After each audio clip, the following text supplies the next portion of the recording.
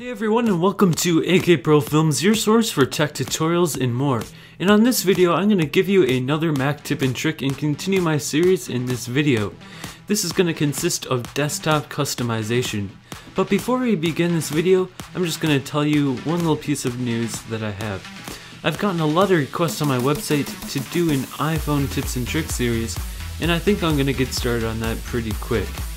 But stick around as we'll get right into this video on desktop customization.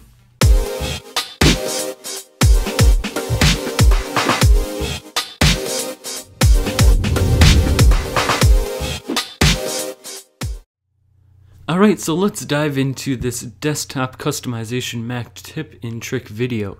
Before we begin, we won't need any extra software because we already have a plethora of features already enabled on the Mac. If you want to, you can go search on Google for other desktop customization ways, but in this video I'm just going to use the pre-built-in Mac customization features. So first off, let's say I have a ton of files on my desktop, either text files, movie files, audio files, or other types of files on my desktop. I just have these random text edit files, but let's say we want to customize this and make it snap to a grid so we can organize it more easily. So let's right click on our desktop and go to sort by snap to grid. Then these files, when we reposition them, they will snap to a grid, which I find it's a lot nicer because you can organize it better. It keeps them a certain distance from each other so it stays nicely organized. I just find it a lot nicer as it just snaps to a grid. It helps out with customizing and keeping everything organized on your computer. So let's say we have all these and we want to batch select them by highlighting all of them, and we can move them around wherever you may want them. So let's keep them there, and let's right click on our desktop again, show view options, and let's say we want to increase the icon size to a little larger icon size. So let's just bring it up to about 92 by 92. You can even go up to 128 by 128. It's totally up to you. But just increasing them or decreasing the size can come in handy when organizing your desktop. So let's just put them back to 76 by 76. You can also choose the grid spacing if you want to space them out a little bit more so you can keep the labels right down here separated so it's easier to see. It's totally up to you, but I'm just going to keep them about, let's just say, something to about like that. So we have them pretty close together so we can organize them nicely. There we go. We can also change the text size from 12 to 16 so you can see the labels increase in size. I'm just going to put them back to 12. You can choose the label position either to the right or to the bottom, which is a nice feature as well depending on your needs. You can show the item info if you want, which comes in handy if you want to show like the size of a movie file. It depends on you, on your preference.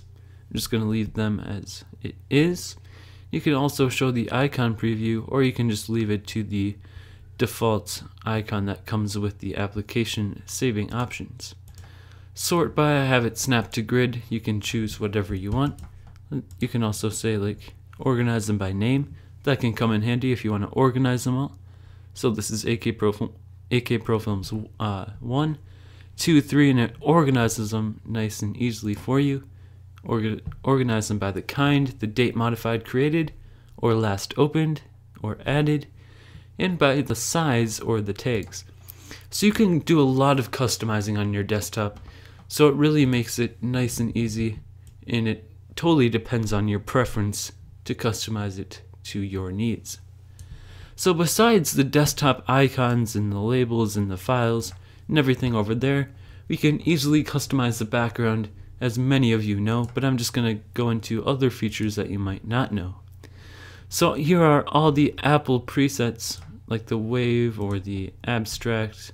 It depends on what background you like. But you can easily put it into a slideshow so the pictures change and cycle through it after every time duration that you change down here. So let's do change picture every 5 seconds. So if we wait 5 seconds, the picture will fade in to the next picture. So that's a pretty nice feature as well if you like to change up your background every so often, but it can get a little annoying depending on what you like and what you don't like. So I'm just going to say change picture, I'm going to turn that off. You can also have a translucent menu bar, so having a translucent menu bar would reflect the background, and having it non-translucent would just be the gray color. So customizing your desktop is totally up to you depending on your needs.